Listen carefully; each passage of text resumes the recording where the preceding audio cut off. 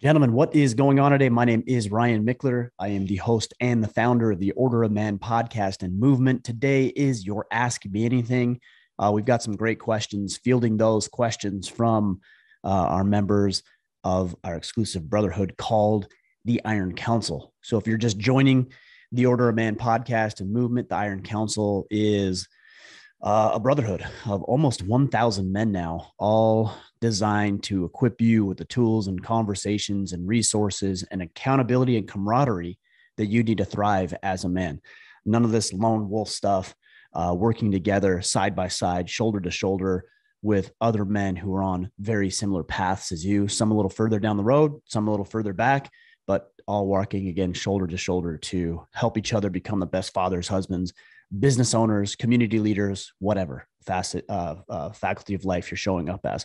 So if you're interested in the Iron Council, check it out at orderofman.com/Iron Council. Guys, normally I do this Ask Me Anything with my co-host Kip Sorensen.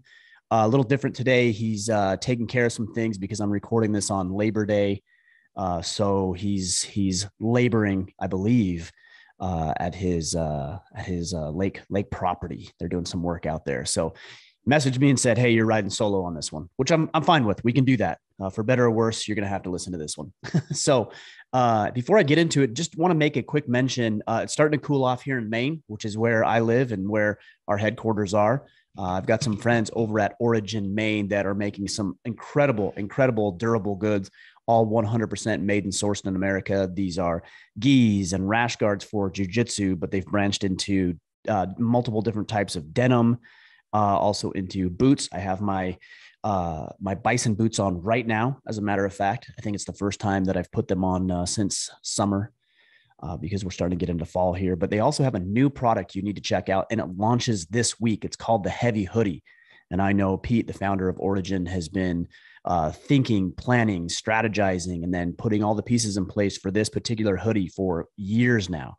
And you might think, well, what's different about this? Well, the fact that it's 100% made and sourced in America, but it's got a lot of unique little things, features that aren't available with a normal hoodie. Number one, it's heavier. It's a lot heavier material. So definitely going to keep you warmer, especially if you're in your cold weather places like we are here in Maine.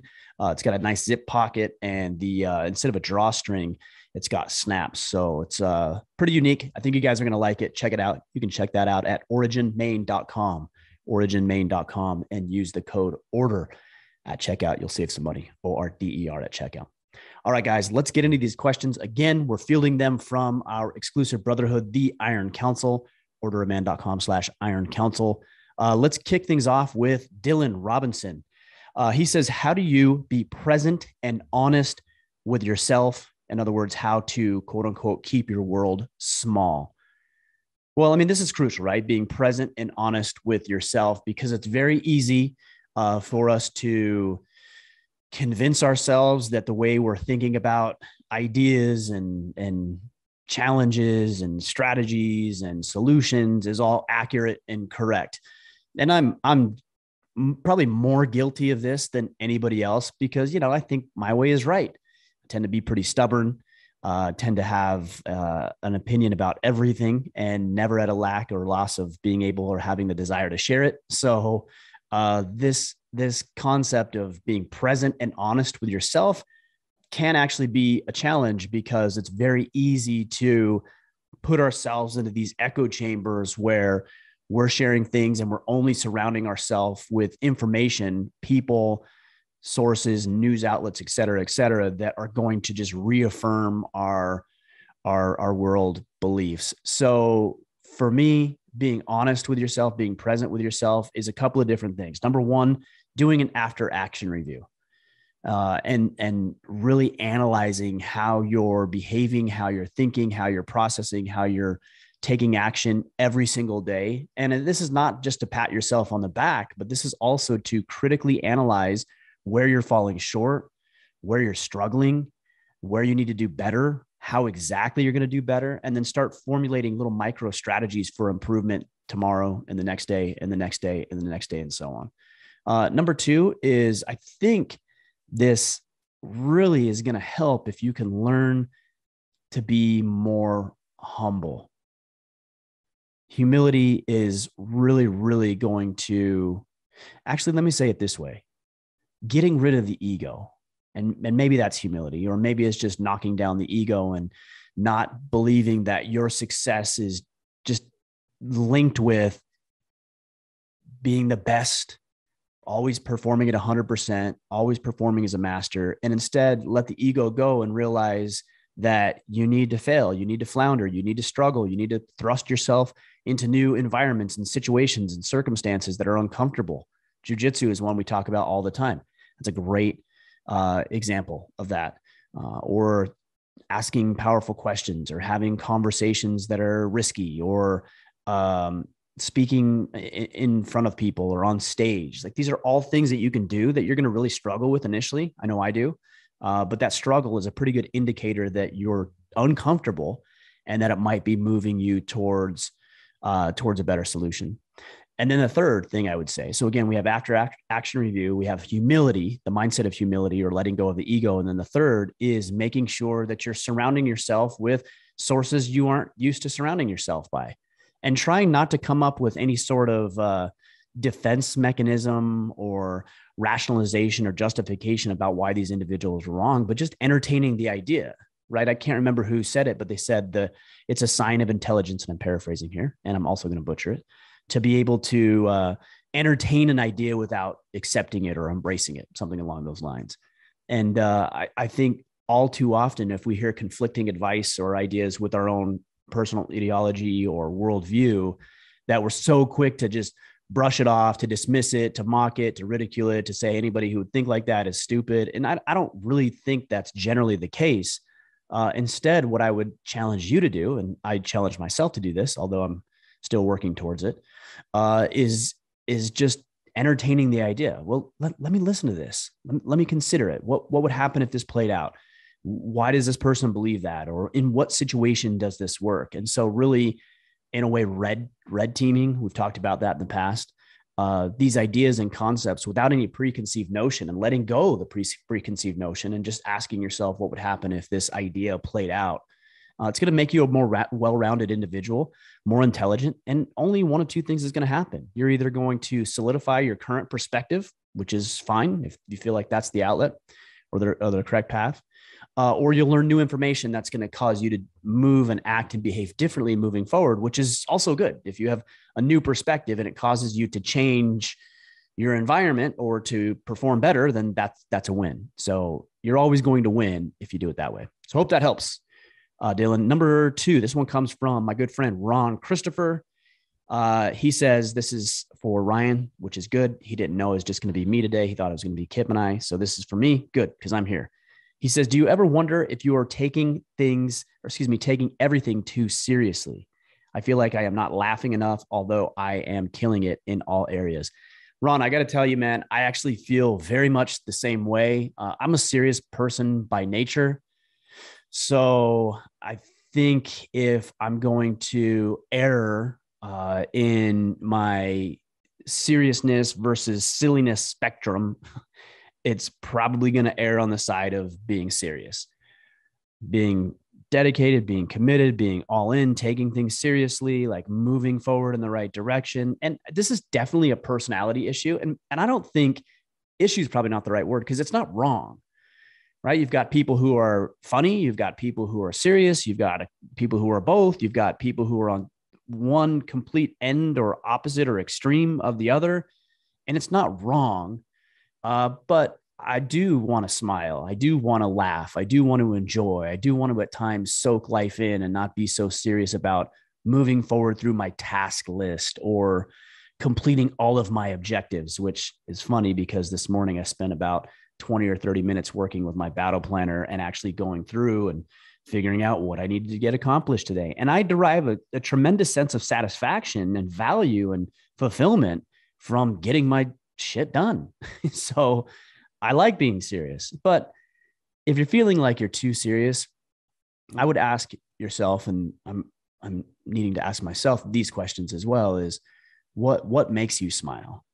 When do you just relax and enjoy? When's the last time you really laughed? And I'm talking like a belly laugh and just enjoyed. When's the last time you were silly with your kids, or you got on the dance floor with your wife, or you did something that you've never done before. And also that you do things that are just intrinsically valuable. As a hard charger and a high achiever and a list checker offer, I would say, somebody who just wants to check off the list, sometimes we only do things that are going to quote unquote move the needle. And instead of it being that, maybe there's value in just doing things for the sake of doing them. Going to the lake, for example. Are you checking off a box? I mean, maybe you're developing and nurturing relationships with your friends or your family, but you're just there and you're present in the moment. And I think that level of presence and just doing it because it's intrinsically valuable, not because you're checking it off a list, is really going to help you lighten up, loosen up a little bit, and enjoy life in a just as fulfilling, rewarding way from a different perspective. Hope that helps, Ron. You and me are in the same boat on that one. So there you go. All right. Bobby Katie says, for both of you, he's talking about Kip and myself. He says, who do you look up to for inspiration or mentorship? And what are my current goals? Well, as far as who I look up to for inspiration and motivation and all that kind of stuff, I mean, you go through my guests on the podcast.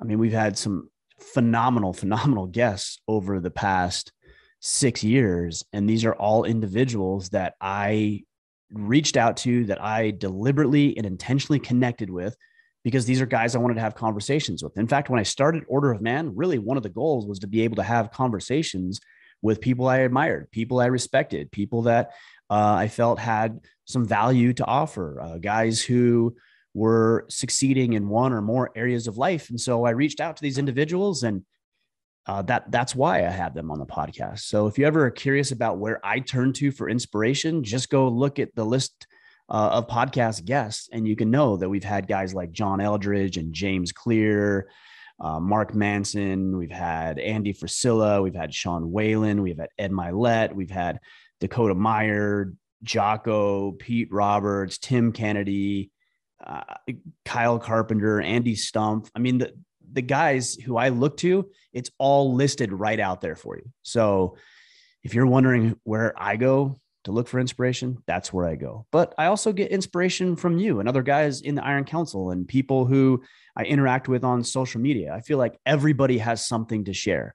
And it's my job as the person interacting with individuals to extract the value that they bring to the table. And sometimes that's readily apparent, and other times you have to dig a little bit, but everybody has something valuable to share. Even the guy on the street corner asking for money, there's some value there. There's some lessons there that you can extract, that you can learn from, and that you can improve and get better in any environment or circumstance or situation you find yourself in. So look for it. If you're looking for it, you'll find it. But if you want to know who I turn to for inspiration and motivation, you've got a lineup of 300 plus guests at this point, and I turn to all of them. As far as goals, what do I have that I want to achieve? Well, obviously I want to continue to grow Order of Man. It's very important. And for the next 90 days, I'm very, very focused on running successful events. We just got done with our first wedding here at our property in Maine. And then we have our father-son event. We've got our main event. And then we've got in the spring, we've got another event with Bejos Kulian out of California, who's coming here to Maine to run one of his Squire programs here in Maine. So yeah, that's the big focus for me right now. Outside of that, I've got some hunting goals because I've got about 3 hunts in the next 90 to 120 days. So I'm planning and preparing and getting ready for those things. And so those are the two biggest goals on my mind right now. And by the way, if you're curious about goal setting and how we do it here, how I do it personally, and how thousands of other men have done it, then go to orderofman.com/battle ready, orderofman.com/battle ready. And you can go through a series of emails over 30 days that are going to get you geared up for creating your own goals and making the last 3 to 4 months of this year the most successful for you, whatever that looks like. This is from Bill Patton. He says, what tips can you provide for uprooting the family to a new state? This is one that I get quite a bit because many of you know 2 years ago, a little over 2 years now, my wife and I uprooted our family and of course, our 4 children with that, and moved from Southern Utah to rural Maine.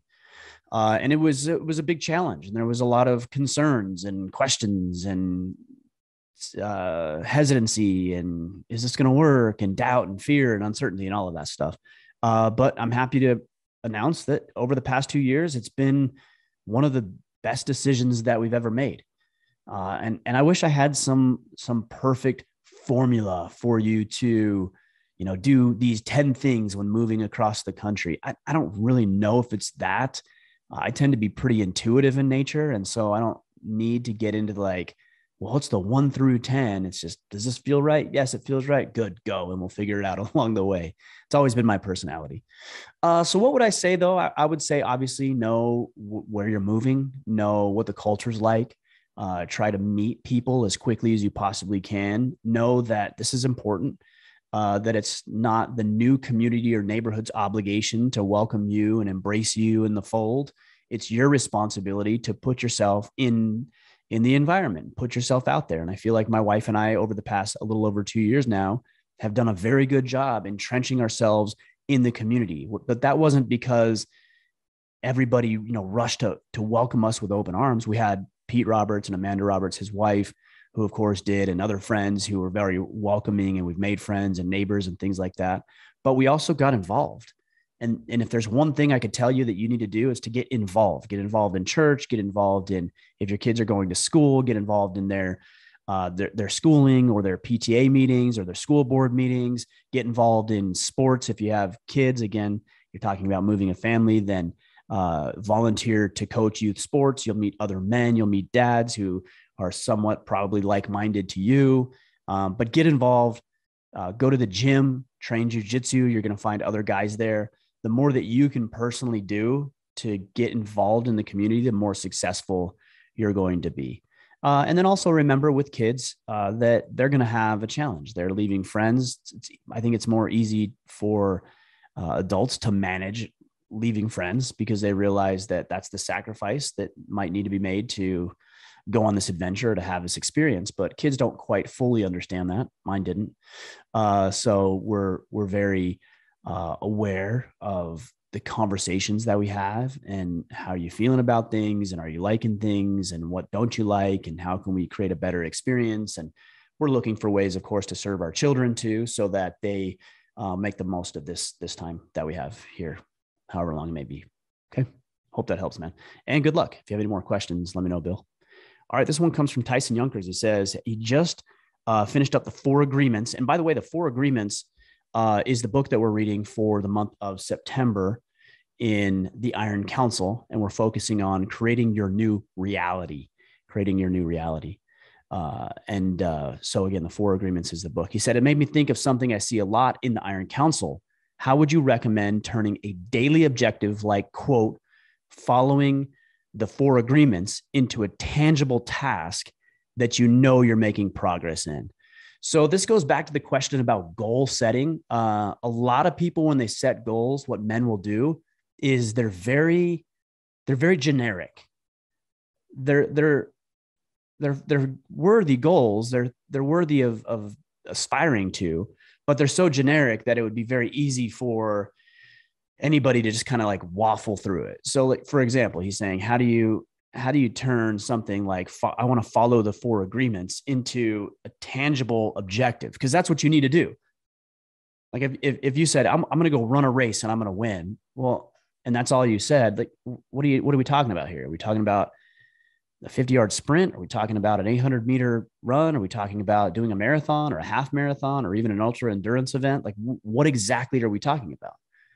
Because if you're saying, hey, I'm going to beat you from here to here, and that's 10 feet away, like, okay, well, that's actually measurable. Or, hey, I'm going to beat you in a marathon. Okay, 26 miles. That's measurable. So it has to be something that you can quantify. Otherwise, how do you know if you're moving the needle?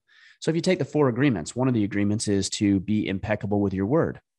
What I would personally do is I would say, okay, if this is my focus, that I want to learn to better become impeccable with my word, then what I'm going to do is I'm going to break that down, and I'm going to do an after action review at the end of every day.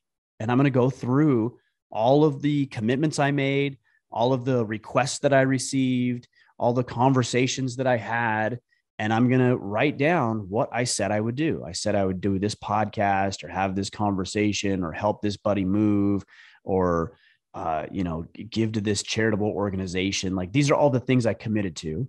And at the end of the day, you look at it and say, okay, well, which did I do and which didn't I do? And the which did you do, you check off the list, and the which didn't you do, you make a plan for doing it the very next day. And if you did that every single day for 30 or 60 or 90 days, you can see how you would actually be moving the needle towards being impeccable with your word. Now it's just not up for interpretation. It's quantifiable. Did I do that after action review every single day so that I could achieve ultimately what I want to achieve?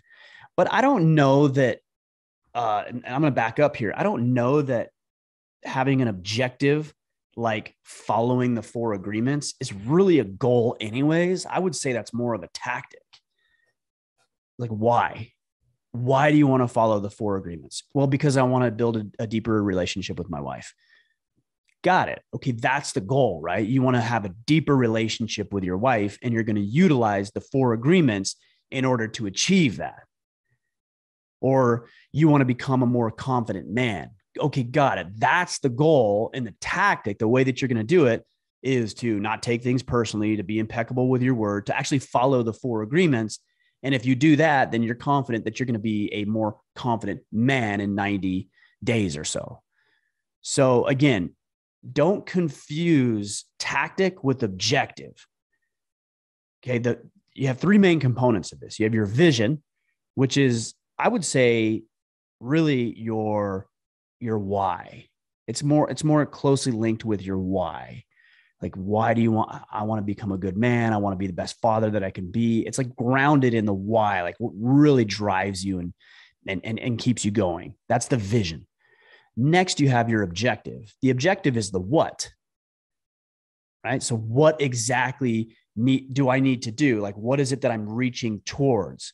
If it's, I want to secure a promotion in 90 days, that's a good objective. That's a worthy objective. It's the what, secure a promotion. I want to salvage my marriage. Good. That's the what. That's exactly what you want to accomplish. I want to be more deeply connected with my kids. I want to lose 50 pounds. You can see what I'm saying here. These are the objectives. That's the what. So we have the why is the vision, the what is the objective, and then you have the how. That's the tactic. So if the what is, I want to be more connected with my wife and salvage our relationship, then the tactic is the how. How am I going to do that? I'm going to follow the 4 agreements. I'm going to let her know I appreciate her. I'm going to take her on a date night each and every week. We're going to do a evening, or I should say a daily conversation. I'm going to leave a little note or shoot her a text in the middle of the day and tell her I appreciate her. These are all tactics. These are strategies. This is the how you're going to accomplish the task, the what, which is going to move you towards your ultimate why, which is the vision that you have for yourself.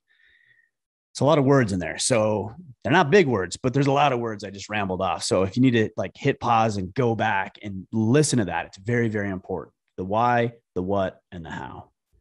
Hope that helps, Tyson. All right, let's go to Roger Taylor from Team Atomic. He says, are there any activities or exercises that you practice in order to become more resilient mentally or emotionally in preparation for future challenges? Yeah, there's one right offhand that comes to mind that you guys are probably sick of hearing me talk about, and that's jujitsu.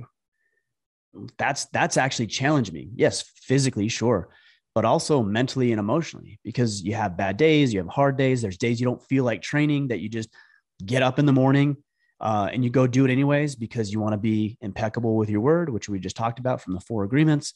So yeah, there's one right there. And I do that 4 to 5 days per week, even when I don't feel like it. And the lessons that I learn and how I feel about myself, the confidence I develop, the assertiveness that I have, the way that I can begin to look at situations and angles and perspectives that I couldn't previously, jiu-jitsu has been a big help for that. So yes, it's more physical in nature to the casual observer, but underneath the surface is this real mental and emotional challenge. Kip actually talked about it as a mental battle. For those of you who are following along, Kip just got his black belt. And I was going to ask him today if he joined us. I was going to ask him if he, how he's been feeling over the past, week and a half to 2 weeks since getting his black belt. If he's, been securing promotions and having to ward off the advancements of beautiful women just because he has black belt. So I was going to ask him that. We'll have to ask him next week. But he did also talk about the mental battle that it's been over the 10 plus years that he's been training. So that's personally what I do. And then I do that after action review to get a real objective look at how I'm performing, where I'm doing well, and also where I'm falling short. And that's important that you analyze that too. Eric Gentry says, what are your strategies for instilling self-confidence in your kids? Yeah, I really like this question. Instilling self-confidence in your kids. Here's what I would say, just generally, and then we can work backwards into this a little bit. The way that any person develops confidence is by doing things that he did not previously think himself capable of doing. That's how. Period. Bottom line. End of story. Anything else is not confidence. It might be bravado or false machismo or just arrogance or excessive pride. Notice I say excessive because you should be proud about things, not everything. But you should be proud of your achievements and the things you're doing well. But if it gets in excess, it becomes an issue. But confidence, on the other hand, is something that's earned. Like you went to battle. You had to speak in public. You had to share an opinion or a perspective that you thought, wasn't well liked or wouldn't be well received. And yet you still had to share it because you had an obligation or responsibility to do it. Or you made a commitment to go to the gym. And so you're going to do it because you committed to doing it. And so these are all exercises and strategies for how you personally can develop confidence in yourself. Now, I know your question was, how do you instill this in your children? It's the exact same way. No, if you want confidence in your children, then they're going to have to battle with things and overcome things that they didn't previously think themselves capable of. These can be minor things, by the way, like clean your room. No, what child wants to clean their room? But if you give them the assignment and you say, I need you to clean your room, and here's the standard that I expect, and here's when it needs to be done by, and they go and they clean it, and they're going to gripe and they're going to moan and complain because that's what kids do, and they don't want to clean their room. And I get it. Who wants to clean their room? But this is what you have them do. At the end, I promise you, regardless of how they felt when they do it, their head's going to be a little higher. Their shoulders are going to be a little further back. Their chest is going to be propped out a little bit because they feel good about getting something done. Something as simple as cleaning their room. Or here's another one, very small, is one thing that we have a rule in our house that when we sit down at the dinner table and there's something new, maybe it's a new fruit or a new dish or a new this or a new that, our kids have to try it. They have to try it.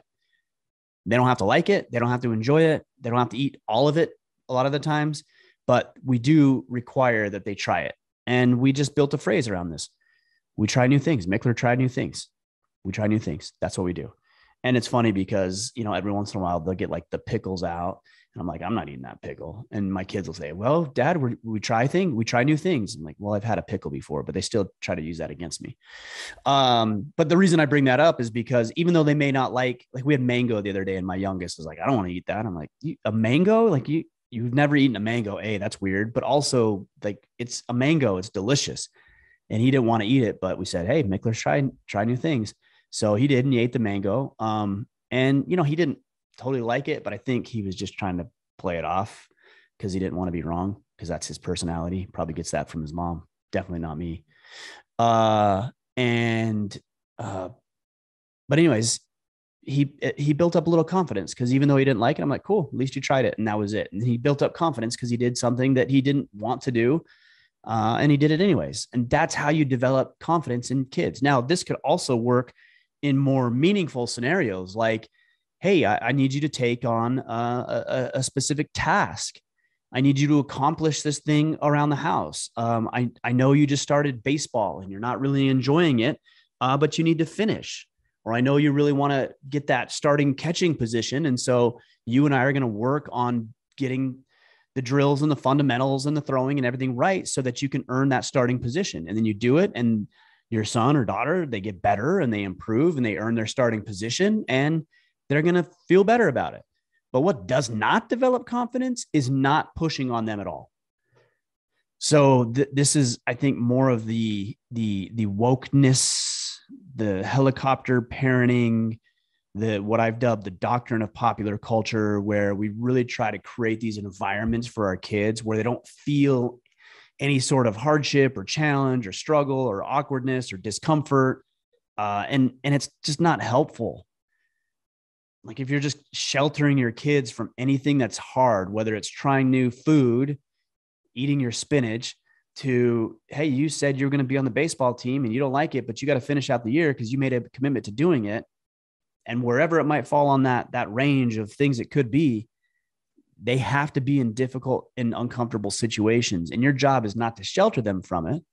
Your job is to expose them to those things in controlled environments and then make sure they follow through with it by giving them the mindset, by showing empathy, by helping them develop the tools and the skills they need to be successful at that thing, at least somewhat successful, so they can feel good about it. That's your job.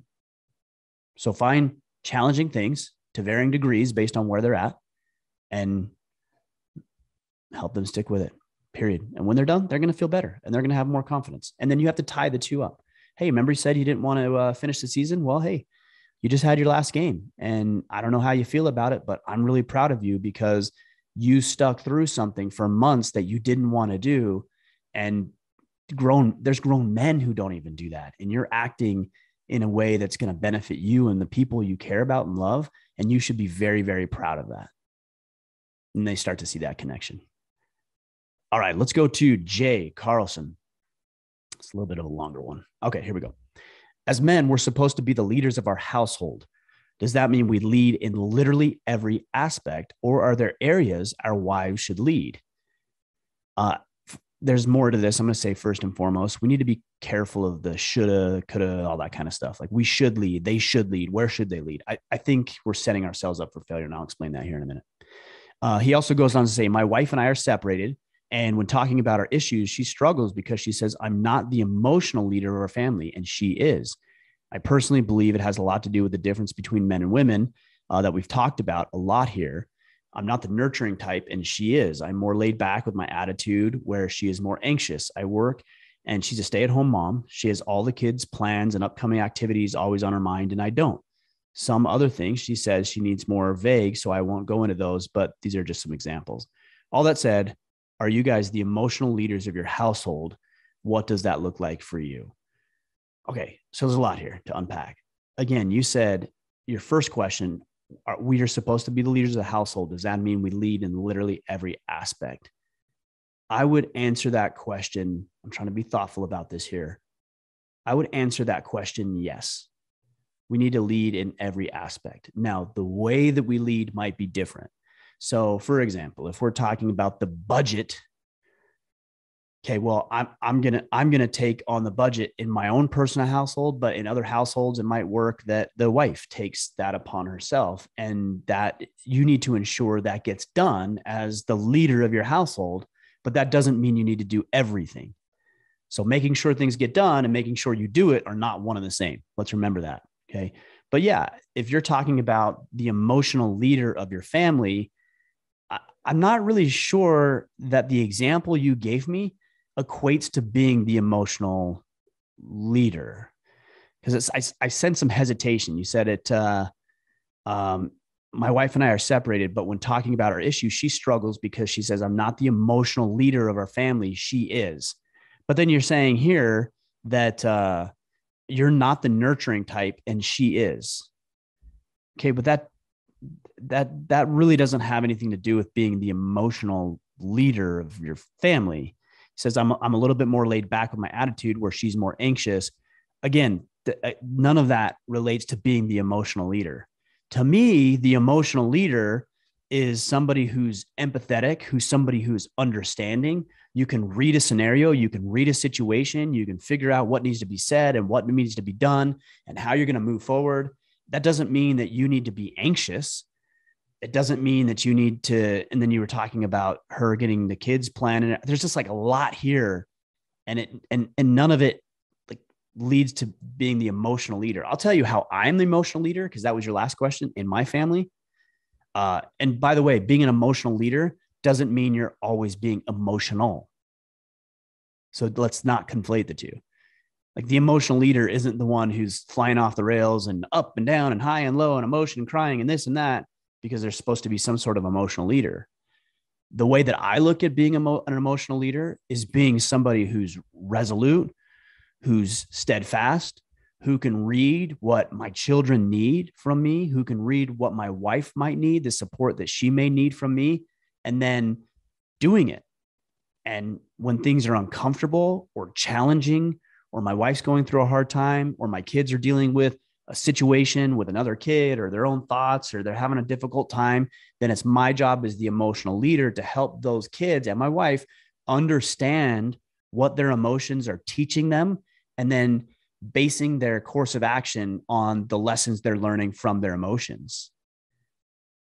So the emotional leader is not just the like babbling, rambling, crying guy who's overly emotional and sensitive with his feminine side. No, that's not it at all. To me, the emotional leader is somebody who can see that people are struggling, see that they're not, see that they're doing well, see that they're falling behind, see that they need help, being empathetic, trying to put yourself to some degree in their shoes and see where they're coming from, so that you can formulate a response that's going to move the family forward in a positive direction. And by the way, also, I would say this is, you say, I'm more the laid back with my attitude where she's more anxious. Okay. You're kind of talking like you're incapable of changing here. Well, I'm just a laid back guy. So like, she doesn't get it. So what's the problem? Okay, well, maybe you need to adapt a little bit. And she does too. I'm not telling her she wouldn't, but maybe there's some opportunities for you to adapt. You know, if she doesn't feel inspired or want to be led by the guy who's like, always like, whatever, you know, just like, whatever, it's no big deal. Maybe she would like to see a little bit more assertiveness from you. And maybe that would serve you better too. Have you tried it? Are you willing to give it a try? Or are you just convinced that you're this quote unquote laid back individual? Only you can answer that question, but it's something that you really, really ought to consider. Because I'm really tired of hearing from guys, not in this scenario, but guys who are like, zero F's mentality. I don't care what anybody else says. And this is just the way I am. And if they can't deal with it, that's too bad. And I'm not saying that's what you're alluding to here, but you're kind of starting to tiptoe around that line. And we're men, which means that we're capable of evolving, adapt, and overcome. Evolve, get better, improve. You can do that. You should do that. And being an emotional leader means that you're seeing, hey, my wife needs me to be more assertive in this particular scenario.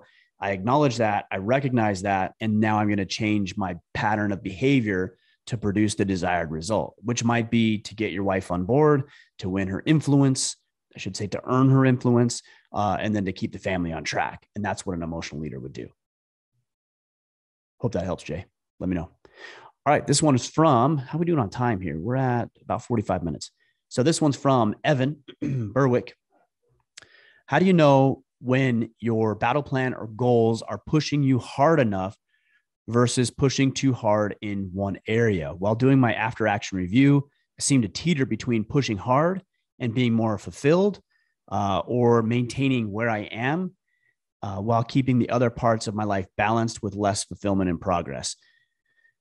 Yeah, I mean, that you're talking about teetering between pushing hard and being more fulfilled, or maintaining where you are while getting the other parts of your life balanced. Okay, so you're actually on to the answer right here, Evan. So you're talking about teetering, and then you use the term balance, life balance later on.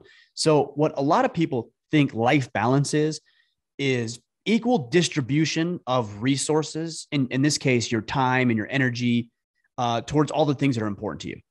So I have 100% of my time, 25% of my time goes to my family, 25% of my time goes to my work, 25% of my time goes to me, and then 25% of my time goes to, charitable organizations or building my business or whatever, right? So you distribute it equally.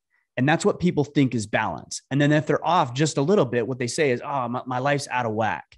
Well, guys, that's not really what balance is. The scenario that I've used, or the analogy or metaphor, I don't know which one it is, that I've used, is that if you are surfing and you're on your surfboard and you catch that wave and you pop up and you jump up on your feet, are you applying your weight equally across the board? Are you evenly distributing it? Meaning, are you putting 50% leaning forward, 50% leaning back, so you're kind of straight as a board in the middle? Are you leaning to the left or the right equally? No, of course you're not doing that. What you're doing is you're basing your distribution of weight on what the external factors are doing. So if you're on the surfboard and the wave is pushing against you, you might need to lean left or might need to lean right, might need to scoot up, might need to scoot back, might need to put more weight on your front foot or weight on your back foot.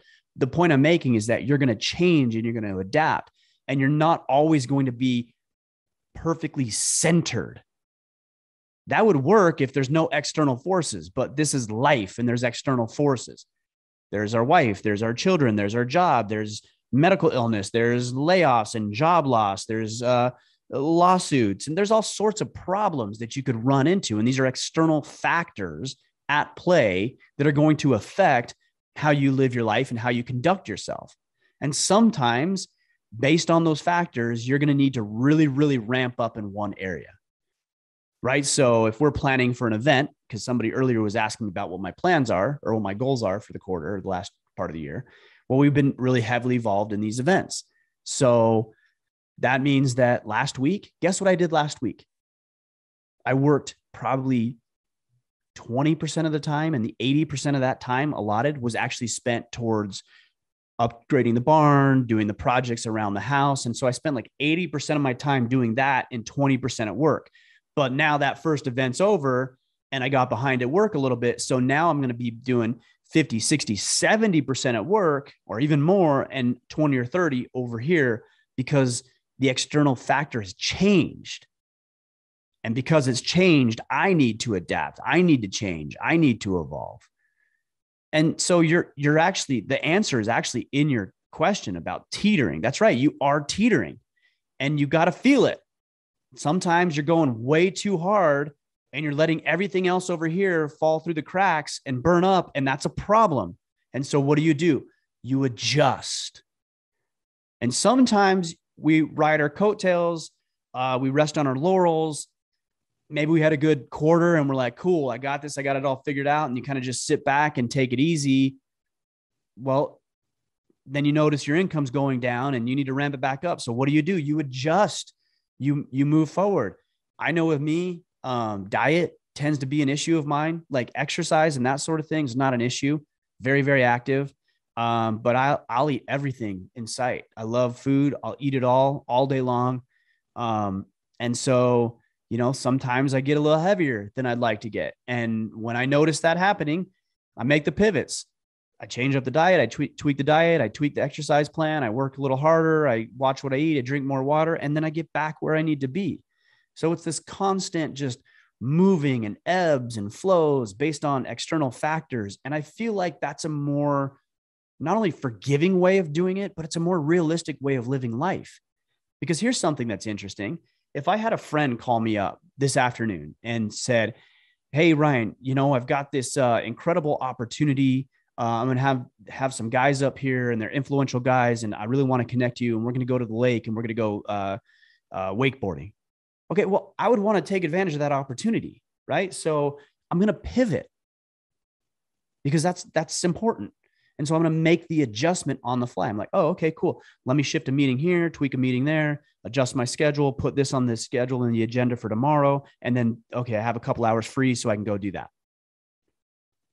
And we shouldn't feel bad about that, right? You're just reacting to external factors based on what it is you want. And that's how we do it. Again, a little bit more forgiving way to live your life when it comes to work-life balance, quote unquote, work-life balance, but also a more realistic way of doing it too. Another example is my dog last night has been having a really hard time with his hip. I don't know if it's If it's an issue because it's a German Shepherd, that's just naturally, degenerative issue that's going to naturally take place, or if he got hurt and got hit or something, I don't know. But this afternoon we need to make sure he's taken care of. And so like some more time and attention is going to be spent on that, because that's something I didn't anticipate, but I need to be aware of it and involved with it. So hope that helps with the work-life balance stuff. All right, let's go to this one's from Drew Sands. He says, did your wife always work out and take care of herself? Trying to encourage my wife to take more time for herself. She stays at home with the boys, 3 and 1. And I would like her to set boundaries like I do around self-care and fitness exercise. Yeah, bro, this is hard, man. My wife has always been pretty good about exercising, working out, taking care of herself. But I'm going to speak for her a little bit. Ladies, correct me if I'm wrong. If you see it differently, guys, maybe your experience is different. I don't want to speak for her, but I'll just make some observations. My wife, who also stays at home with our 4 children, prides herself on being a great homemaker, being a great wife, being a great mother, being a great school teacher, like everything that she prides herself on and finds joy and satisfaction and fulfillment in is all revolving around the home and us and the kids. So when she leaves, whether that's to go work out for an hour or she's going to go spend some time with her mom and her sister or her siblings, then she doesn't think that she's being a good mother or wife or homemaker. So this is the pattern that she falls into. And so we've had to have a lot of conversations about why taking care of yourself actually makes you a more effective mother. It makes you a more engaged wife. It makes you more fulfilled generally, and it makes your life better. Now, one thing I know that a lot of guys will do is they'll assume that their wife needs to do it. And what I mean by do it is like the self-care stuff the same way that we do. Like I'll tell my wife, I'll listen to this podcast or read this book. He's like, I don't want to read that book. I'm like, oh, man, I used to be so upset.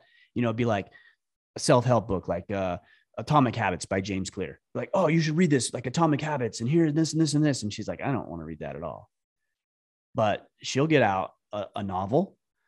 She really likes Jack Carr's books, which I think he's writing his 5th book now. Or, she'll get out something else that maybe I wouldn't necessarily read or be excited about. Not Jack Carr, because I do happen to like his series, but you know what I'm saying. And so she'll do that. And what we need to realize is that she is taking care of herself. It's just not doing it the same way that you do it. So I've got my office out here. My window overlooks the garden, and she's got this beautiful, immaculate garden. And sometimes I like to just, in the middle of my day, just peek out there and see what her and the kids are up to. And she's got the wheelbarrow out, and she's kneeling in the dirt, and she's like moving dirt and planting things and picking vegetables. And she loves it. Like, who am I to say, well, you really should actually be doing this other thing to improve yourself? Like, who am I to say that? She's doing that. That's self-care. So Drew, what I would say, the reason I'll bring all this up is because what I would say is that you need to consider that maybe she is doing some things to take care of herself. And it would be good for you to acknowledge it and to recognize it, to talk with her about it, and then to continue to foster it. So if my wife, how she really likes gardening and beekeeping, let's say, and I saw that there was a gardening workshop this Saturday at the community center, then what I would do is I'd say, hey, hun, I was down at the post office and they had a flyer for the gardening workshop at the community center, and it's from 9 to noon this Saturday. I actually thought that would be really cool. And also, here's another little trick here, Drew. So I thought that would be cool for you to go do. And also, I think it'd actually be really cool for just me and the boys to hang out, like just like guys time. And we're just going to go to the park and we're going to play around for a couple hours. And then, we're going to go out to eat, and we're just going to make like a guy time of it. That's the trick. Okay. And I'll tell you why. Number one, you're honoring what she wants to do and for her to take care of herself. And then you're also alleviating her mental burden of thinking that her value is only tied up in being present with your boys when it isn't. I mean, it's very valuable, but it isn't only that. And so by you, what I would say, this is an extreme ownership measure here, is you're not saying, hey, don't worry about the kids. We're going to be fine. No, you're taking ownership. You're like, hey, hun, like, I want some time with the boys. Like, you're not, I love you. You're just not invited on this one because I want time with the boys. So you do your thing. I got 3 hours with the boys. And then it alleviates her desire to feel valuable, tied up to your kids. I hope that helps. Ladies, if you want to chime in, if I'm way off base on this, let me know. If I'm right, let us know. Like, this is good. This is good stuff to talk about right here, because I know this is a big issue. Okay. All right. Let's go. We'll take one or two more here. This one's from Ron Inman. He says, for men who are fighting to break pornography's stranglehold on their life, why is it important for them to actively be part of an accountability group and also be active in reporting not just their successes, but their failures? Please talk about the negative aspects of men isolating themselves and trying to, quote unquote, tough it out through porn addiction, and how accountability to self and others is necessary to win this fight. Yeah, I think it's very important indefinitely to band with other men, to be around other men. But if you're working towards overcoming an addiction, whether it's pornography, like Ron's talking about now, or drug use, alcohol abuse, that initially I think it's going to be the hardest time for you to overcome that. And you're going to fall into default patterns very, very quickly. If you're bored, you're going to go, jump online and look at pornography, or you're going to get a drink, or you're going to do this, you're going to do that. These things that you're trying to get away from, because you've quite literally wired the synapses in your brain to be rewarded every time you receive that stimulus. So if you're addicted to pornography, well, you've trained your brain to give you a little bit of hit of dopamine every time you look at that picture, or have that drink, or have that smoke, or whatever it is that's your thing. And you need to rewire that. And it's really, really hard to rewire that, because the brain is always looking for the path of least resistance.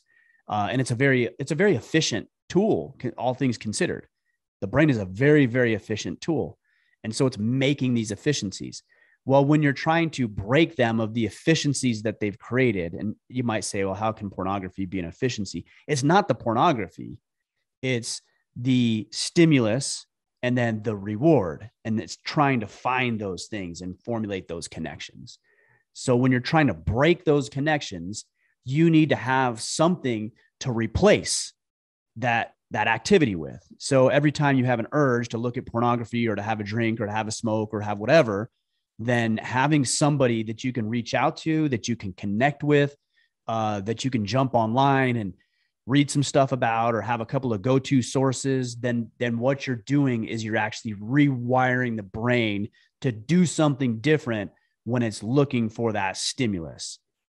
And that's why it's important. Now, Ron, you also said, why is it important to report not just your successes, but your failures? Because you have to be honest. You have to be honest. There's no way to get better unless you're being honest. And if you're trying to justify or rationalize, hey, I've been really good for 5 days, so like just this once, okay, that's not being honest. And honesty stings at times. When you're trying to be accountable to other guys, and you're trying to hold these guys accountable, they're trying to hold you accountable, and you have to report to them that you failed, that stings. And by the way, it should.